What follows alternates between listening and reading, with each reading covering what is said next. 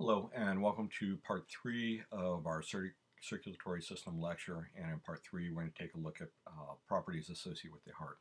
I apologize for the rapid end of part 2, but there's a 15-minute limit on these videos, and I was at 14 minutes and 57 seconds, and so we need to end it a little bit abruptly. If we take a look at the properties associated with the heart, the first thing we're going to see is that the heart wall is organized very similar to what we have within the blood vessels. So in a blood vessel, the generic wall had the tunica intima as that endothelial-lined internal layer up against the lumen. We had a tunica media where we had smooth muscle, and then we had the tunica adventitia around the outside as that connective tissue layer, that support layer. When we take a look at the heart wall structure, we're going to see the same basic thing, but because we're dealing with the heart, we're going to give it different terms. So within the blood vessel, we had the tunica intima, an endothelial-lined space along the inside of the vessel. In the heart, we have the endocardium, again, lined by an endothelium, a simple squamous epithelium. In a blood vessel wall, we had the tunica media, the layer with the smooth muscle. In the heart, we're going to have the myocardium. And the myocardium, instead of smooth muscle, in the heart, we're going to have cardiac muscle fibers. And so, again, very parallel to what we saw within the blood vessels. And then outside of the myocardium, outside of the smooth muscle layer, we're going to have the epicardium. The epicardium is going to be the connective tissue layer surrounding the heart, and that is going to be roughly analogous to what we have with the tunica adventitia of our blood vessel walls. Okay, so if we take a look again at these different layers, the endocardium is going to be the innermost layer. And so if we take a look at this, the lumen, the inside of the heart, is going to be towards the top. It's that kind of grayish layer.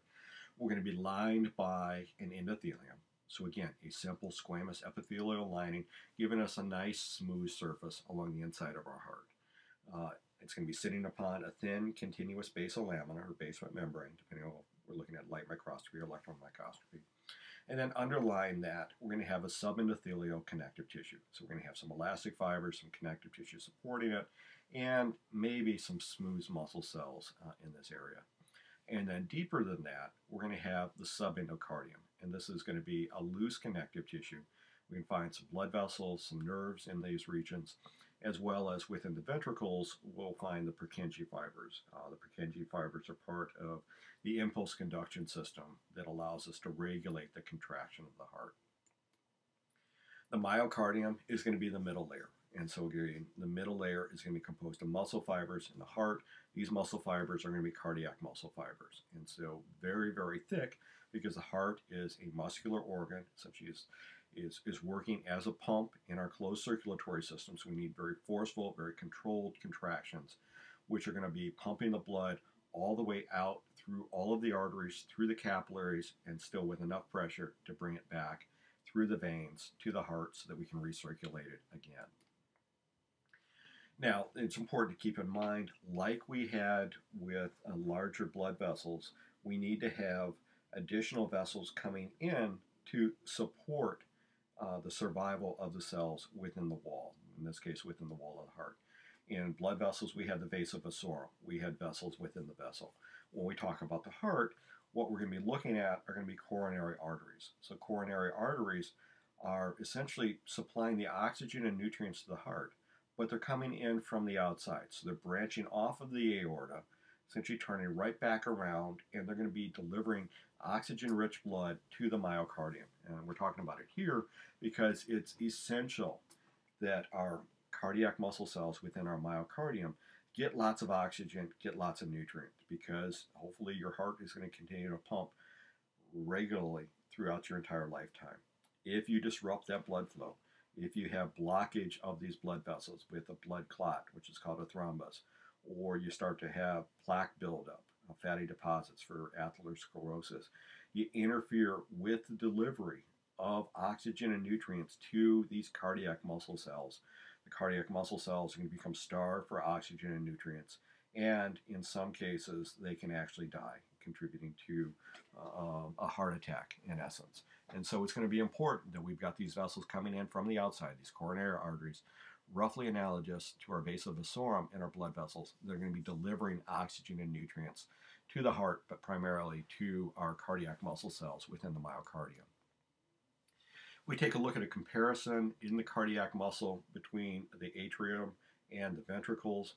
What we're going to see is that in general, we're going to have less abundant connective tissue in the ventricles than we do within the atria. And that, again, because we want to have a very forceful contraction in the ventricles. The ventricles are essentially going to be pumping the blood out very forcefully, very strongly out into the rest of the body. And so we've got to be able to squeeze it out as hard as we can, as fast as we can, and essentially, because these cells are kind of wrapped around, almost in a helical fashion around the ventricle, when they contract, they essentially squeeze out as much of the blood from the lumen of the heart, from the ventricles of the heart, as much as possible, so that we get the maximum amount of blood flow going out into our system with each contraction of the heart. And then outside of the myocardium, we're going to have the epicardium. The epicardium is going to end in the visceral pericardium as the kind of outermost layer. And so we're going to have in this diagram, the image on the right-hand side, you can see a little bit of the myocardium to the bottom. So you can see the cardiac muscle cells. You can see the connective tissue of the epicardium outside of that. So we got some fat cells. We got some connective tissue in there. And then ultimately, it's going to end in a serosa. And so the outer covering the heart is going to be, instead of a tunica adventitia, where we're going to have connective tissue and anchoring our blood vessel into the surrounding areas, we're going to end in a serosa. We're going to end in a simple squamous epithelium, nice smooth surface along that. And again, the thing to keep in mind is you want a smooth surface so that your heart doesn't stick to the surrounding tissues. It doesn't stick to the thoracic cavity. It doesn't stick to the lungs. It's able to essentially pump. It's able to move freely and glide across the other structures within the thoracic cavity. And so that smooth surface of the serosa that would be referred to in some books as a smooth mesothelial surface is a smooth surface. It's a moistened surface so that it reduces the friction, allows the heart to pump free from all of the other structures within the thoracic cavity. If we take a look at how the heart is going to be organized, we've got a cardiac skeleton. Kind of hard to imagine, but we've got a dense fibrous connective tissue which forms almost like a scaffold that kind of twists around. It starts with kind of a ring-like structure, which are going to be where the valves, where you have the openings between the atrium and the ventricles, and either going out in the pulmonary artery or going out into the aorta. All of these things are organized into this dense fibrous connective tissue scaffold, and this serves as an anchoring site for the cardiac muscle. And so the cardiac muscle is going to attach to this and then wrap around the lumens of the vessels, wrap around the space within the atria or the ventricles.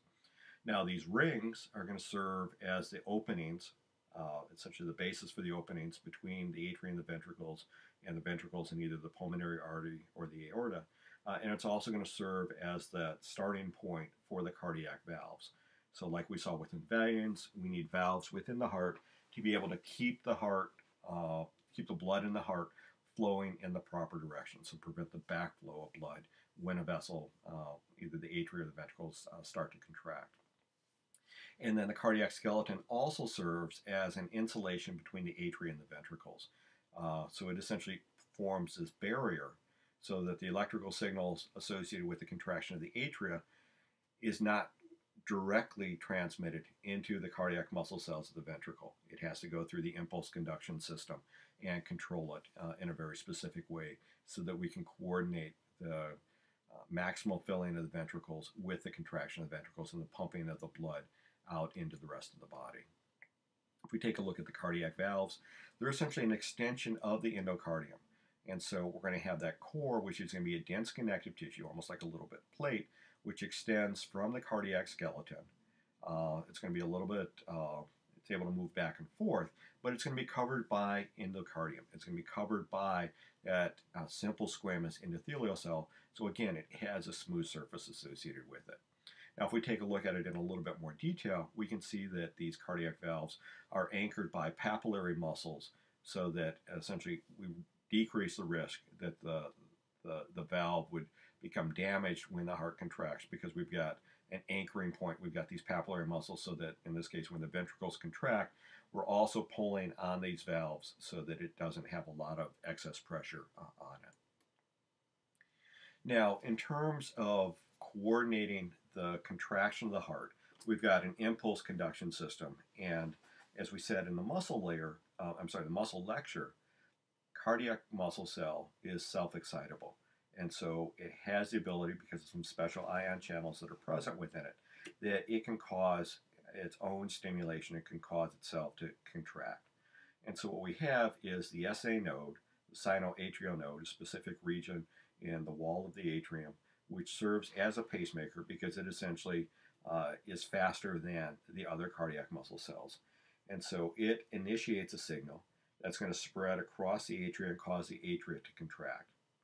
And as it's doing that, that signal is going to go to the AV node, kind of at the cluster of cells at the right side of the interatrial septum. It's 2 on this diagram. And it essentially is going to collect that signal, have a little bit of a delay, and then transmit that signal through that cardiac skeleton, that insulation point that we talked about before, into the atrioventricular bundle of His. And then that's going to distribute it all the way down through the bundle branches, wrap it around, and then through the Purkinje fibers, carry that signal to the ventricles. And so what we're going to do is the atria are going to contract, the message is going to, the depolarization, the message is going to get to the AV node, it's going to rest for a second in essence, not a full second, but just a briefly, and then transmit that signal down through the rest of the impulse conduction system so that it rapidly gets out to the out to the ventricles, out to the ventricular cardiac muscle cells so that they can contract after the atria have contracted. Now, the Purkinje fibers are specialized cardiac muscle cells. And in this slide, you can see normal cardiac muscle on the left, Purkinje fibers to the right. So they're larger cells. They're paler staining because they've got less of the myofilaments. And they're going to be relatively large because they're going to be involved with the rapid transmission of these ion channels, this electrical impulse, very rapidly throughout the ventricles and then deliver it to the cardiac muscle cells of the ventricles to allow for very forceful contraction, coordinate contraction of the ventricles of the heart. Now that finishes up our view of the heart within the cardiovascular system. In the next mini lecture, part 4, we're going to look at potential disease processes associated with the cardiovascular system, as well as start to look at the lymphatic circulatory system. As always, if you have any questions, feel free to email me at hoffmanj@arcadia.edu, and hopefully you come back for part 4 of this lecture series.